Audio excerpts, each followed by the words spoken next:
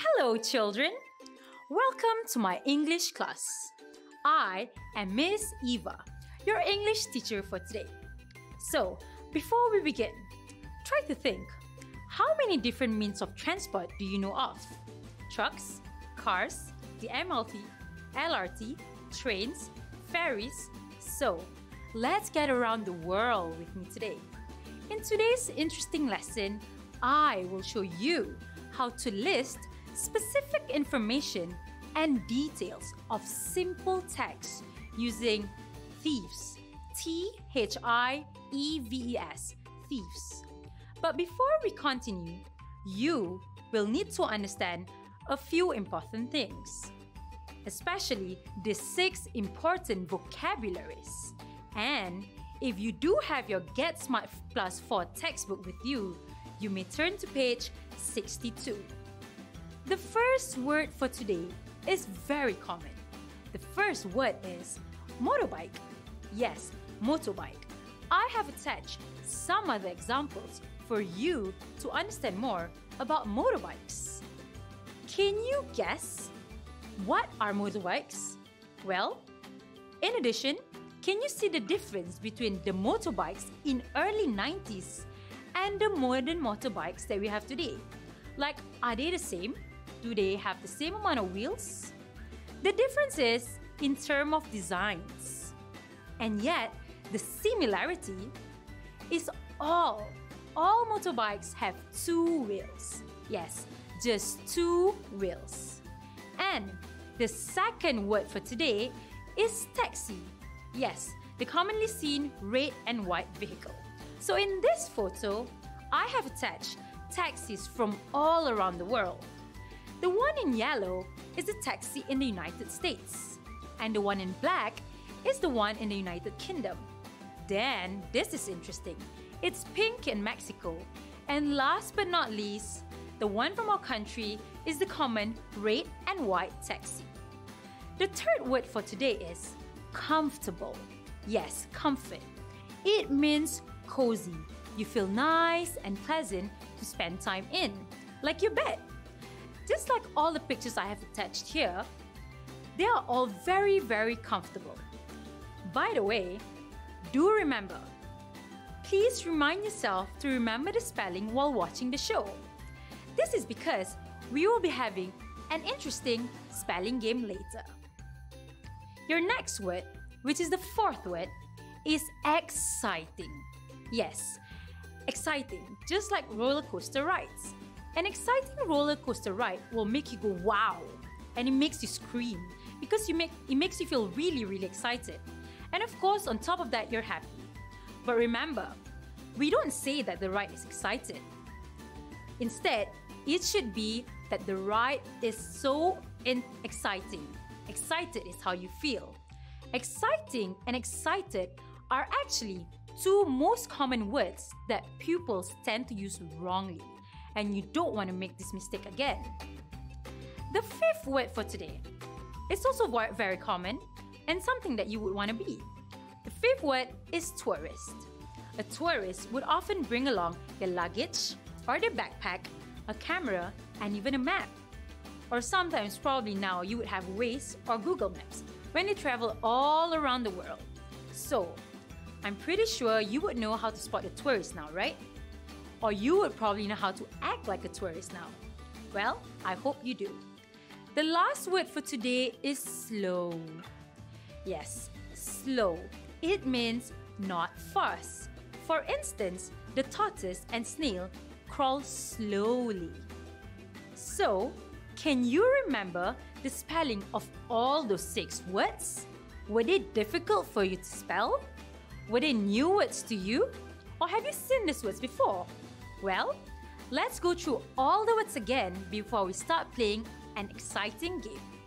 Remember, the first word is motorbike. Now, I want you to close your eyes and I want you to spell the word with me. Motorbike. M-O-T-O-R-B-I-K-E. Motorbike. The second word is taxi. Yes, the one that comes in yellow, pink, black, and even red. Let's spell T-A-X-I, taxi. The third word is comfortable. How do you spell it? It starts with C and it's quite long. C-O-M-F-O-R-T-A-B-L-E, comfortable. The fourth word is exciting. So let's spell E-X-C-I-T-I-N-G, exciting. Good job, boys and girls. The 4 words were not so difficult, right? Now let's move on to the fifth word, tourist. Again, close your eyes and try to spell T-O-U-R-I-S-T, tourist. So here comes the last word, which is slow. Just like the tortoise, try to spell it slowly. It is a very simple word. You would not and you should not make a mistake. So let's spell S-L-O-W, slow.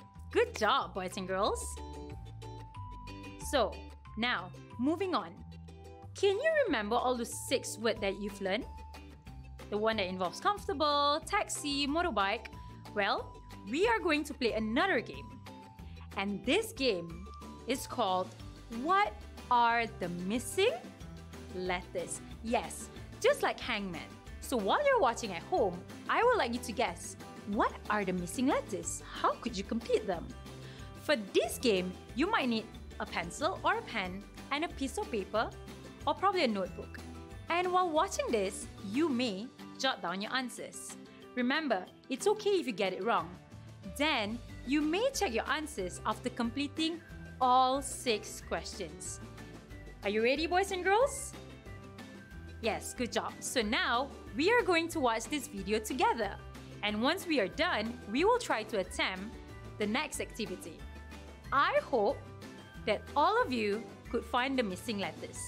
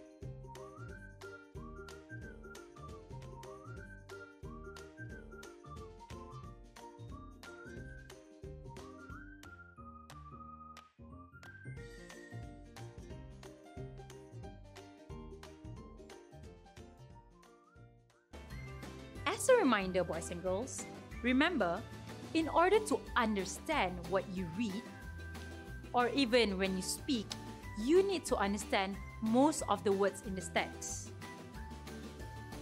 And if you don't, you may get the help from a dictionary or even Google. Having a strong vocabulary is actually the key component of any reading comprehension. It makes it easier for you to read. It doesn't matter if it's just a text message or even a book. Okay, if you do have a textbook, I would love it if you could turn to page 62. This would tell you more about it. Now, the bigger question for today, do you know any reading skills? How would you read? And how can you read? So today, on this beautiful day, we are going to learn to read using thieves. Thieves. T stands for title. Yes, the title of what you're reading. H stands for heading. I stands for introduction. And E, which is also the first letter of my name, stands for the first sentence in each paragraph. V stands for visual or vocabulary. Sometimes in books, you may not find visuals, but all books would have great amount of vocabulary. So, you might need to imagine when you come across that particular word, especially when there are no visuals. That is when your imagination runs free. The next E is the end of a paragraph. It sounds a lot like a conclusion. But lastly, S stands for summary. You will need to summarize your thinking and therefore make conclusion. What was the text about? What did you get out of it? Was it a scary story? Was it fun? Were you sad? Were you happy? What was it all about? Okay, now, let's analyze each and every paragraph using thieves. We look at the first paragraph. And I know it can get overwhelming, so I would want all of you to just take a deep breath and let go. Okay, T is the main title of today's topic, which is different mean of transport. That's quite easy, right? Because usually a title would be very upfront. Heading can be a picture too. So sometimes we may look for photo clues in the textbook. Next, let's move on to I. The big I is actually the introduction. Look at the paragraphs. The first paragraph is usually where the introduction is. In the first paragraph, we can see that the introduction is a tuk-tuk is like a motorbike with 3 wheels. That was a clear introduction. While the first supporting detail is the driver sits in the front and 2 to 3 people can sit in the back. Tuk-tuk is actually really famous in Thailand. We do not have it here in Malaysia, but if you do visit Thailand, you should try to ride a tuk-tuk. Here comes the visual part, where you can actually imagine what is a tuk-tuk like. Can you imagine if tuk-tuk can actually be faster than taxis? What if they're actually slower? And finally, the most important part is the summary. Look at the last sentence. It states, riding in tuk-tuk is fun and exciting. This shows you that tuk-tuk is a fun and exciting mode of transportation. So, ask yourself, what transportation was this whole paragraph about? Among the pictures that were given to you, which one has wheels? Which one looked like a taxi? Was it pink? Was it black? Was it red? Was it white? Well, that's the answer for it. Let's practice. In this section, we are going to analyze the second and the third paragraph now. It is almost the same like what you did in the beginning, but this time you may put a bracket and state T, H, I, E, V, and S. Are you ready? Let's go. So, in this section, you are given approximately about 1 minute for each paragraph. And in this 1 minute, you would have to analyze the paragraph from the beginning up to the end. And I hope all of you are ready now. Let's check the answers. Remember, it's okay to make a mistake because that's how you learn. Well, the introduction to this paragraph is different. It says, gondolas are long boats. In this case, longboat would tell you which picture belongs to this paragraph. I think it's quite clear-cut here, as there is only one boat there. And I hope you also got it correct. And just so you know, gondola is very famous in Venice. Gondolas are used in Italy.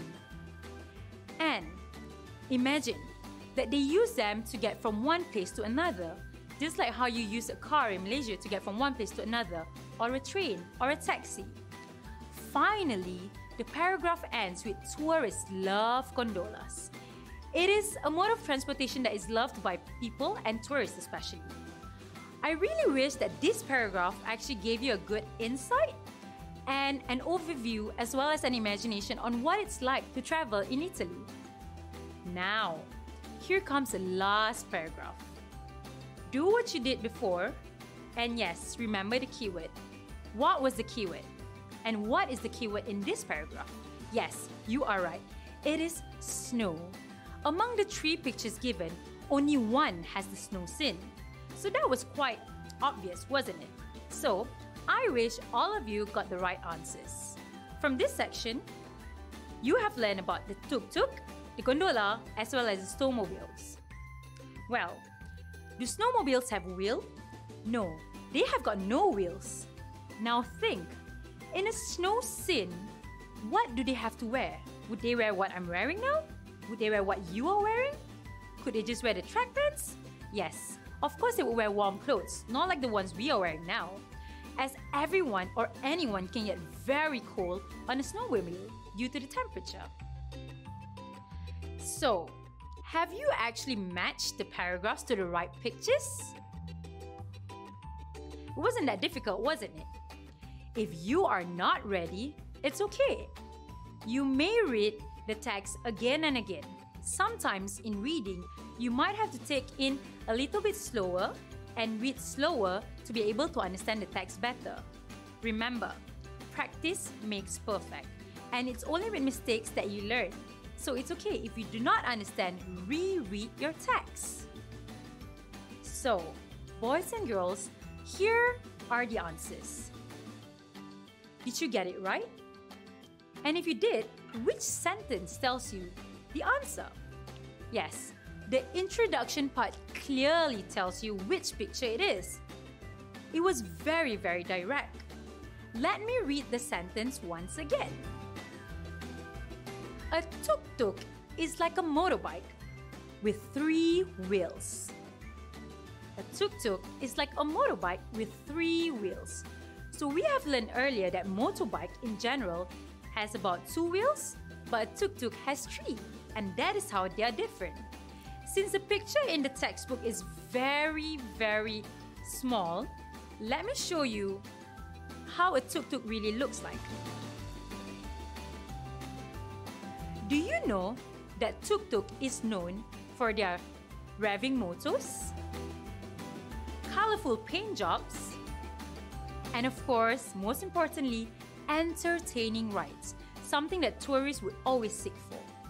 Tuk-tuks are indeed an iconic symbol of Thailand, which is not far away from us, especially in Bangkok City, where the nightlife is super busy and fun. So, let's continue with the next paragraph. Which sentence tells you the answer? Was it obvious? Yes, you are right. The introduction part again. It stated the answer very clearly. Gondolas are long boats. Remember, gondolas are long boats. Only one boat picture among the 3, right? So that was pretty obvious. I hope you got it right. And now, let's look at another photo of gondolas. Like I mentioned earlier, gondolas are famous in Venice and Italy. For your information, the streets of Venice are waterways. It's made out of water, it's on water, and that is why making boats the official transportation is the best choice. It is actually an ancient rowboat, and it has evolved over the last 1,000 years, before you were born, before I was born, and even before our parents were born. It took 1,000 years for it to become slick, graceful, and as amazing as it is today. So now comes the last paragraph. What was the keyword, boys and girls? Yes, snow. Something that we don't have here in Malaysia. Again, the I in thieves has given us the answers again. People actually ride snowmobiles on snow. Yes, instead of riding their cars, they ride snowmobiles on snow. So you see, snowmobiles haven't got wheels, and drivers must wear a helmet and warm clothes. You would not survive in normal clothing like this. Since it moves very fast, one can get very cold on a snowmobile. So the best bet is to wear the right attire and a helmet. So now, boys and girls, can we take a snowmobile in Malaysia? Why don't you think for about 10 seconds? Could you ride a snowmobile in Malaysia? Of course not, as there is no snow in Malaysia. Besides probably the one you see in ICT, a snowmobile, also known as a motosled or motosledge, ski mobile, is not something that you can ride in Malaysia. And you would have to go to countries that have snow to be able to enjoy such transportation. Ski-doo or snow machine is a motorized vehicle designed for winter. And as you know it, we do not have winter in Malaysia. So during winter, people would travel and go on recreational trips on snowmobiles. Alright, now comes the part where you would check your answers. How many of you actually got all of it right? Or why don't you ask yourself, how many did you get right? I hope you understood all 3 paragraphs really well now. It wasn't that difficult. We had tuk-tuk. What else did we have? We had snowmobile, and we also had gondola. If you understand, it will be as easy as ABC for the next task. So let's go through the text and take the correct answers. But before we begin, still remember the 6 important vocabularies and words that we learned in the beginning of the lesson. Do put your imagination and let your imagination roam free when you come across the words, especially in the upcoming text. Now, boys and girls, look at the first paragraph about tuk-tuk. Which statement best describes the tuk-tuk? Which tells you that it describes the tuk-tuk the best? Look at the very first statement. In the first statement, it says, "It has got wheels." Yes, you are right. Please tick. And secondly, it's a kind of a boat. Is this true or false? This is definitely a false statement, so we cannot tick. Thirdly, it hasn't gotten wheels. Is this true or false? No, it does have wheels. Remember, tuk-tuks have 3 wheels in total. And fourth, it is slow. Do you think it is slow? No, in fact, tuk-tuks are faster than taxis.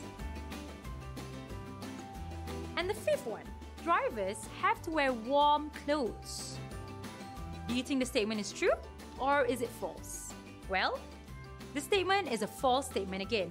You don't have to wear warm clothes when you are riding in a tuk-tuk. And the sixth statement, tourists take it. Yes, this is the correct statement. So what you would have to do now is, you would need to put a tick next to the statement. I hope you could get all the answers correctly.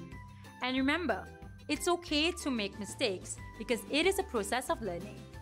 Now, let us look at the second paragraph once again. The second paragraph is about gondolas. Which statement best describes the transportation gondola? Something that we don't actually have here in Malaysia. Firstly, it has got wheels. So boys and girls, is this correct or is it wrong? Is it true or is it false? No, it hasn't got any wheels, so the statement is false. Secondly, it's a kind of boat. Are gondolas boats? Yes, this is a right statement. So what you can do is tick. Let's look at the third statement. It hasn't got wheels. Is this true or is it false? Yes, a correct statement too. It is true, so let's tick.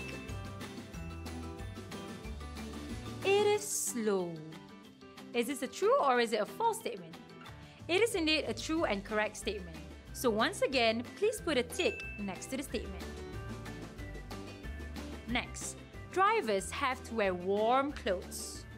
Do you need warm clothes to be in a gondola? This is a false statement. Do not tick, as you do not need to wear warm clothes in order for you to ride gondola. You can wear whatever you're wearing now or whatever I'm wearing right now. The next statement, tourists take it. Yes, this is a correct statement. It is true. So what you're going to do once again is you are going to tick next to the statement. Now let's check. Did you get all the answers correct? Or were there some that you got wrong? It's alright. Let's practice one more. For this one, we are going to look at the third paragraph. And the third paragraph is about snowmobiles. Which statements below actually describes the snowmobile the best? Are these statements true or is it false?